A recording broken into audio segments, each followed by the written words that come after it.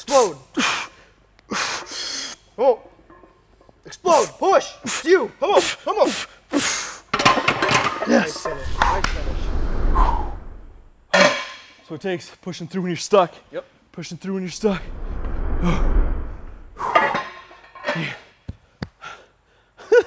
My chest is wrecked right now.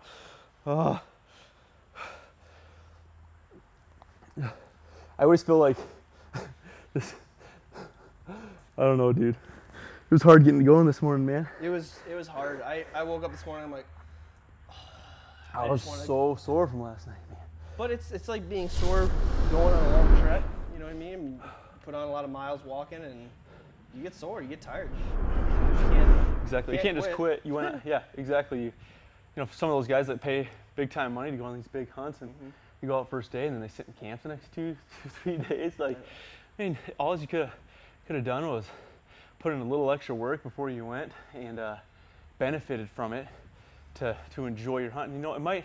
People argue all the time. Well, working out's not gonna kill me a bigger deer.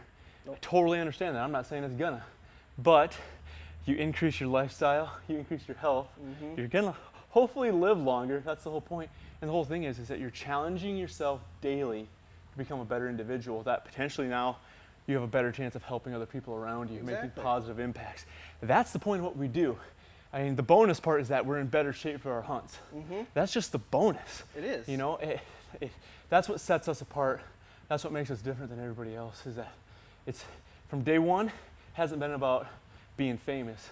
It's been about how many people we can positively affect to live a life beyond the linear confines of average. Exactly. That's what it's all about.